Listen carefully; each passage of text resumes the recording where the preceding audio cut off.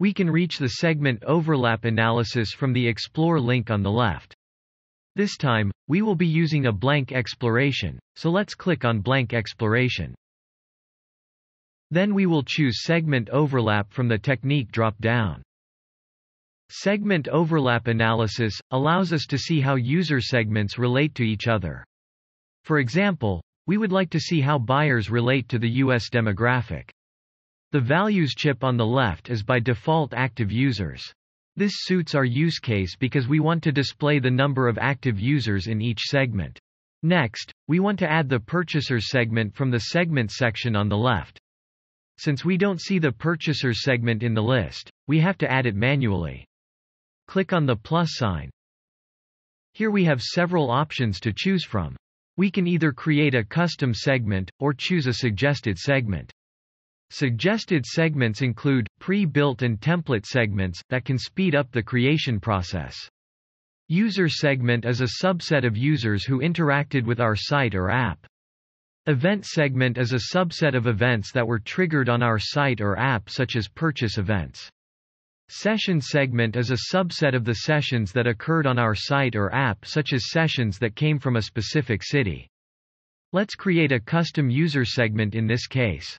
Click on User Segment. Let's name it Buyers.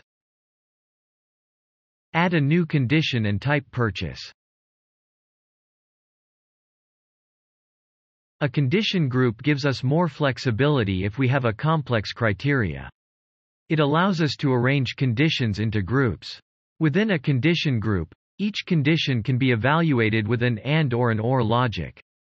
A condition scope determines how broadly or narrowly the conditions are applied. The add sequence defines conditions that must occur in a specific order. For example, we could require the first event to be a session start followed immediately by a purchase event. Click on Save and Apply. Let's add another user segment that represents the US users. Let's name it US. Choose country ID exactly matches US.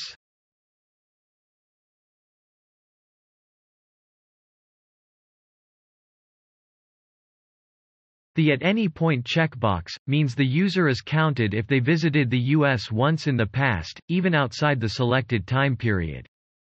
Click on Apply. Notice how on the right we get a preview of the segment as we are defining it. Click on Save and Apply, from the right top. We can see two circles, one for each segment. One represents buyers, and the other represents the US users. Notice how the buyers circle is almost entirely inside the US circle. We say that the segments highly overlap in this case. This overlap means that most of our buyers for the selected period of time are from the US. Looking at the table below, it shows a breakdown of the active users by segment.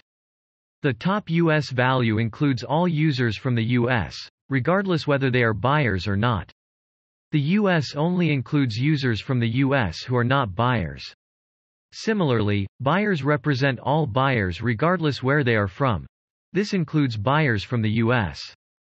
Buyers plus US represents the segment overlap, which is the number of active users who are buyers and from the US at the same time.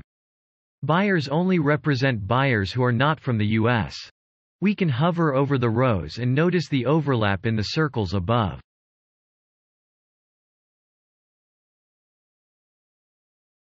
It is also possible to create a new segment from one of the overlaps we have. For example, if I right-click on US plus buyers, I can click on Create Segment from Selection. The new segment modal appears with the same conditions that satisfy the data I selected. I am going to click on Cancel to close this modal. We can also apply a breakdown by another dimension such as device category. Since it's not in the dimensions list, we have to manually add it by clicking on the plus sign.